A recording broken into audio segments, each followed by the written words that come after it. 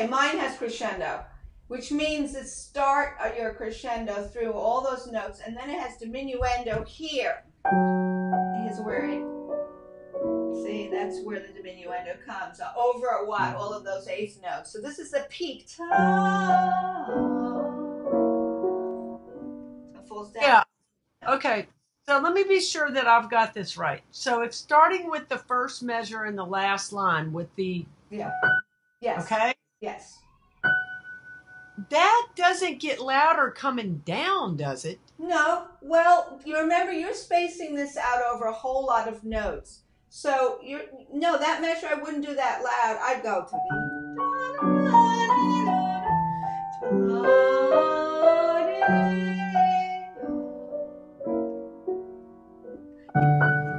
I would say I do about an MF through that, and then I kind of escalate. See that? With the clash.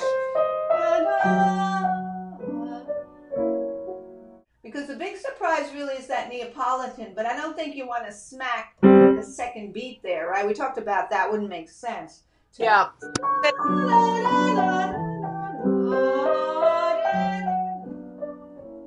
Chopin, you have to have undulations, right? You have undulating notes. You never have one clear dynamic. It's your undulating in and out of those eighth notes. By the time you get to that, those last notes, you should be coming way down. Look.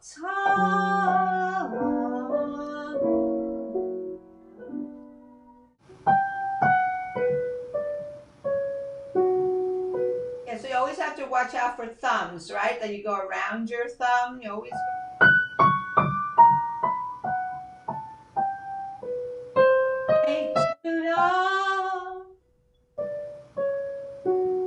That was good, because this is the tricky part here.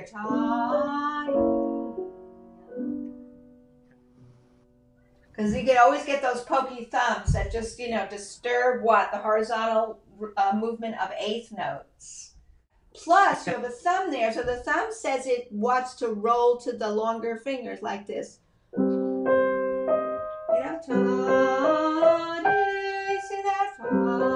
Destination G. Remember, it's where's the destination of the G?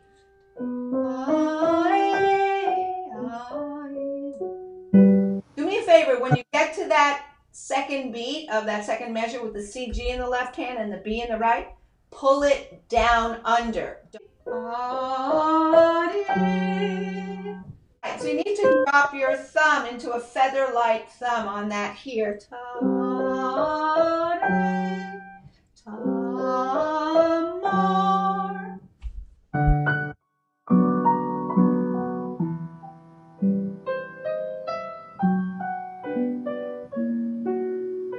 That was perfect.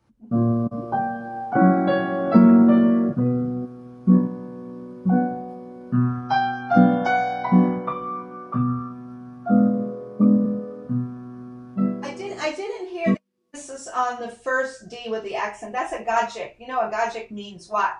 A note that is longer than its surrounding notes. It's like a half note. It's a quarter note tie. You have to make the listener know that that note is like the violin player would draw out with vibrato the note with the accent on it. Without an accent, I would think of a lean on it. Lean on that D. On the first detached. Not on the first D, on that, and one that's tied over. The one that's tied over. The D that's tied with a 5 on it, yes? Let's see.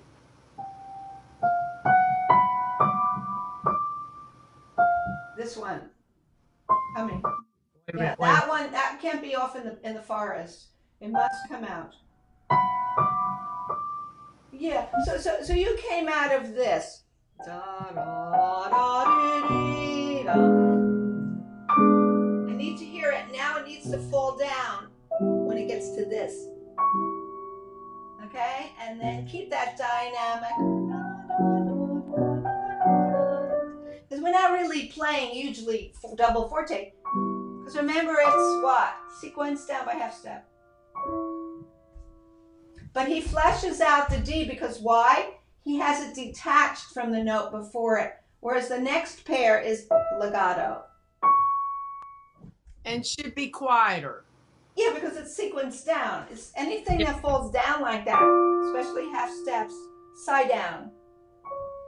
Absolutely, side down. How many D's he has? Like, look, if you look at what comes before, it says 2 D's before that, then another D. So you have to make color changes for all the D's.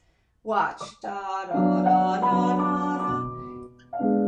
More. See? And less. And full. Back to soft.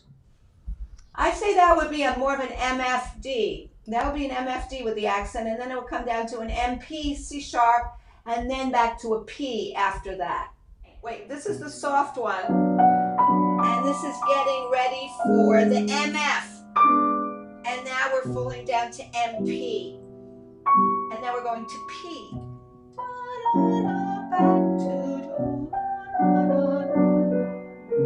Because we started with P, didn't we? But this is a very high bunch of notes suddenly in this piece, right? It's up to high Ds. Yeah, the peak D would be the agogic D that's tied over, and then it comes out of this sequence.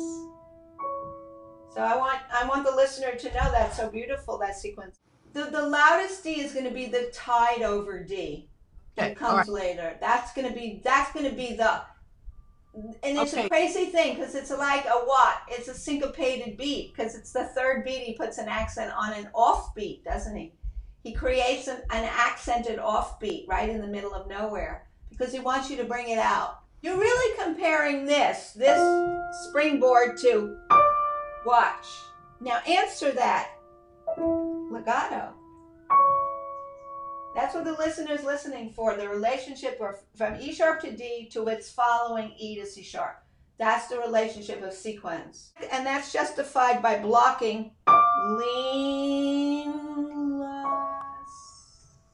But this is a little springboard into that. Watch. Da, da, da, da.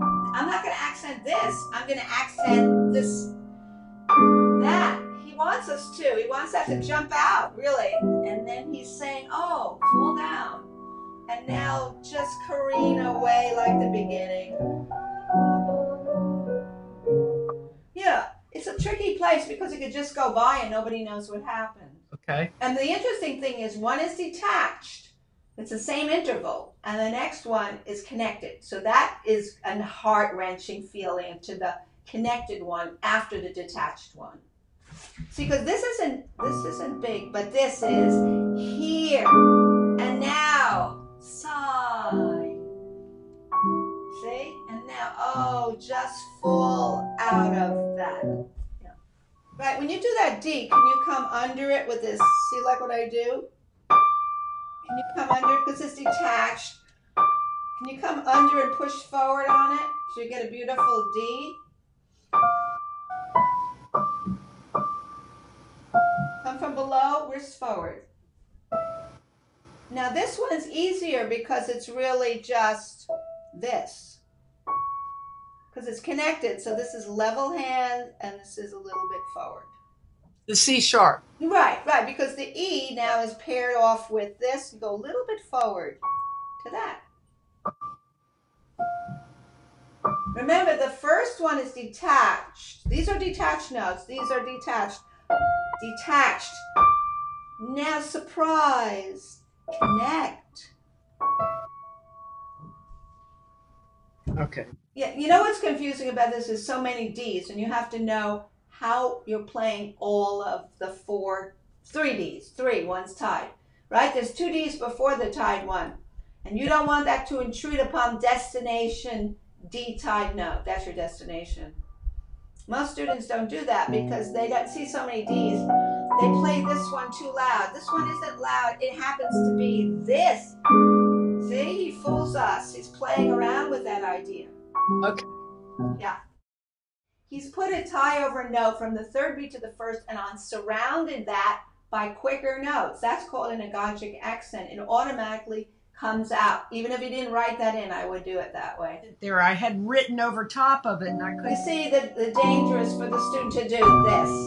See, that wouldn't make sense, would it? If you did. It's ridiculous. He's doing da da da. There. Now he's. I mean, it's amazing. He uses rhythm there as a device. It's a device in the phrasing.